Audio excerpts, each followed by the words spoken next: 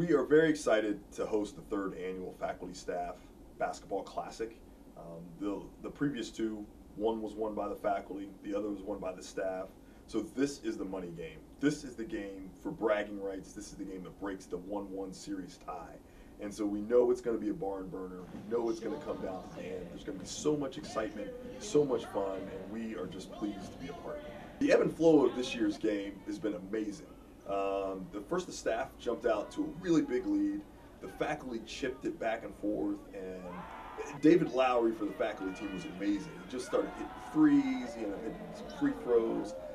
He brought the faculty team back single-handedly, hit a three-pointer in the fourth period that put them in the lead temporarily because the staff ended up coming back.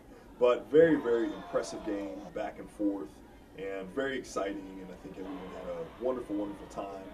Unfortunately for the faculty, the staff prevailed, and they will have their banner hung up in Bender Arena for the next year. Another exciting group of coaches this year. So the provost, Scott Bass, was once again the coach of the faculty team, and you can tell he's learned some things over the years in terms of his substitution patterns and the adjustments that he made in game. Very impressive. The staff team had a real strong group of coaches. Terry Flannery, Vice President for Communications, made her Faculty Staff Classic debut, and obviously it was a stellar one. She won the game in her first debut, so she's 1-0 along with the first staff coach, which was Gail Hansen, who's 1-0. So those two are 1-0. One of the special things about the Faculty Staff Basketball Classic is it just brings our community together. And so when you come to the game, you look around, you see all different types of groups.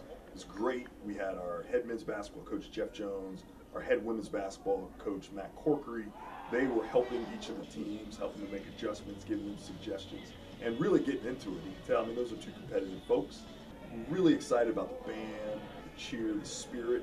They gave a game atmosphere, taking their time to come, and they always, obviously, they really help our teams in terms of getting a competitive advantage, and their spirit and their enthusiasm did the same for the faculty and staff and really contributed to our game atmosphere, which we're really excited about.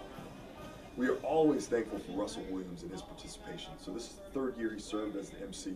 Russell is just he's an icon on this campus.